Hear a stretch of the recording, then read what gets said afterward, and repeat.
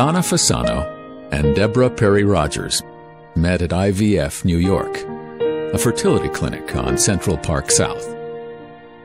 Both women were in their 30s and pursuing treatments in the quest to become mothers.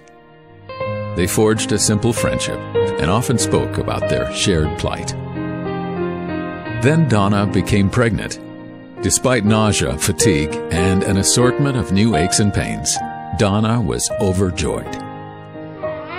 In December 1998, Donna Fasano delivered 2 healthy twin boys, whom she named Vincent and Joseph.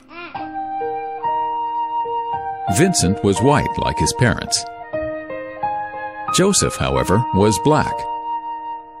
Apparently, the fertility clinic had made an error while preparing the embryos for implantation.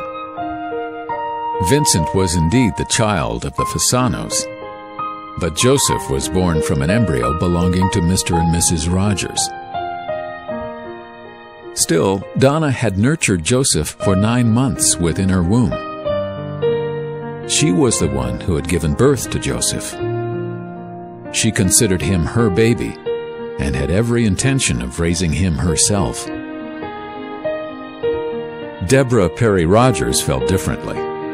This was her genetic child, and she demanded that Joseph be handed over into her care so he could rejoin his true family. 2 mothers laying claim to a single child. It would take the wisdom of a Solomon to untangle this quagmire. How does the possibility of error affect Judaism's view of modern reproductive technologies? We'll explore this more in Lesson 4 of Medicine and Morals.